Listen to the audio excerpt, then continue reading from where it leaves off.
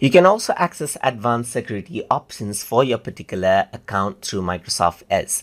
So to do that, you need to click on the three dot button and then go around under settings right here. So once you go around under settings, then what you can do is you can go to the manage account section over here. So once you go around over here, then you can see that you have access to the account section, and then you need to go around under security over here.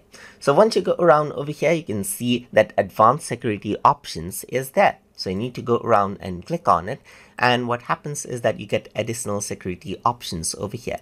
For example, you can go around and see like your emails right here, your security emails, and if you have a passwordless account or two-step verification right here, just like this, and you can turn this on and then utilize it. You can also see the last password change activity right here and so forth. So if you want to go around and add in a recovery code and so forth, then all of the options is provided in this particular section in advanced security option page. So hope you guys learned something as always. And as always, please like, comment, share, and subscribe.